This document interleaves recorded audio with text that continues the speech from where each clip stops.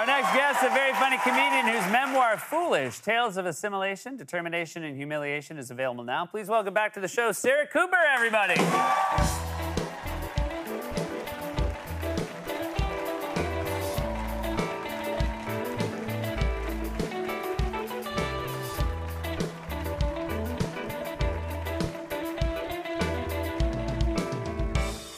To the show in person this time. I'm in the seat. Last time you were here, we talked about your very popular videos where you lip-sync Donald Trump. Who? Yeah.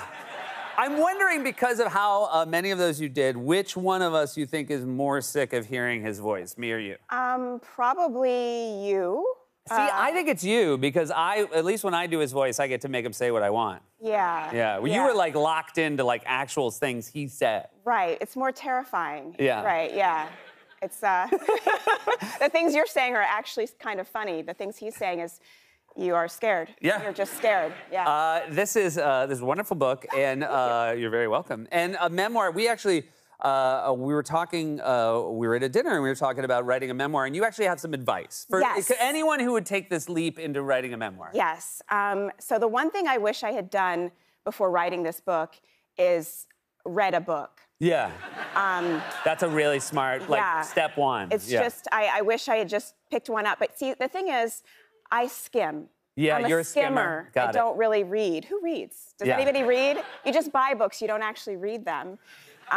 So that was my first mistake. And I do want to apologize to the gentleman who reviewed the book on Goodreads, who said, Sarah admitted that she wrote most of this high, and it shows. That seems like a positive review. He's calling you a truthful person. I am, but should I have written in the book that I wrote this book high? Should I have done that? I don't know. But I think if you skim it while high, it's really good. It's a really good book. It's a really good book. That's a very interesting way of saying it. Look, I was high. Don't beat yourself up. Just skim it. You know, write high, edit sober, submit drunk. There you go. You talk about your comedy being very, this is good memoir advice. You talk about how your comedy is very popular with dads. Could you extrapolate on that? Dads love me. They love me. They love me. Too bad they're married. Yeah. Not all of them. Not all of them. Yeah, not all fair, of them. But yeah, the first time I got recognized, I was walking my little dog Stella. She's a cute little cockapoo, and she was taking a giant poop. And I had my mask on, and so I bent down to pick up the poop, but I couldn't get the little green bag open, so I took down my mask to lick my fingers to open the bag. Very sanitary. And this little girl, 10-year-old girl, came over and she said, "Are you Sarah Cooper?" And I was like, "It's happening. It's happening." And I was like, "Yes, I'm Sarah Cooper. Are you on TikTok?" And she was like, "No. My dad sends me your videos." Heartbreaking. My dog saw the whole thing. I mean, it was really, really embarrassing. And at first I was like, maybe he was just kind of, a younger sort of millennial dad. Sure. Not that bad. Yeah. But then I was doing my Netflix special, and Marissa Tomei came over to me and she said, "Sarah, can I get a picture with you?" And I was like, oh my God, Marissa Tomei wants a picture with me? And she was like, "No, it's for my dad." Oh, yeah. That's how you know. Once you get that second example. But hello to Marissa Tomei and her dad. And her dad. Yes. You talk about how you were dating again. Yeah. You write about your divorce very openly and honestly in this. Yes. And you're dating again, and that men are, you find men to be robots currently in your dating experiences, and you have some red flags. I do. Okay, what are some red flags we should look out for? Tall with a good head of hair. Bad. That's bad.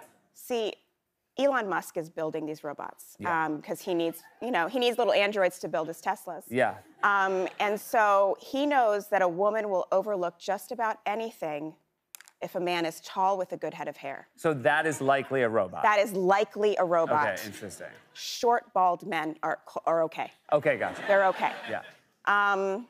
Let's see, monotone voice. Yeah. Okay, so if he uses the same tone of voice to say, "I went to Duke," as he does to say, "I'm gonna," that's a robot. That's a robot. It's a robot.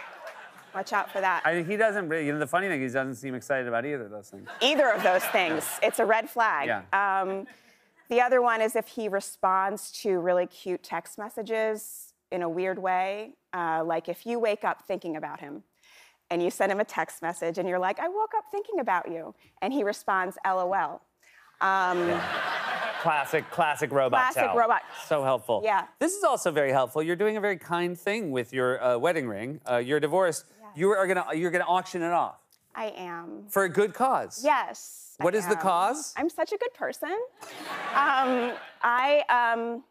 I'm giving it to the Entertainment Community Fund. That's very nice. To auction it off. Helpful during strike times? Yes, during strike times, because I wanted to be part of the WGA for so long, the Writers Guild, and in 2020 I was actually able to join and get my health insurance through the WGA, and without that health insurance, I wouldn't have been able to get divorced.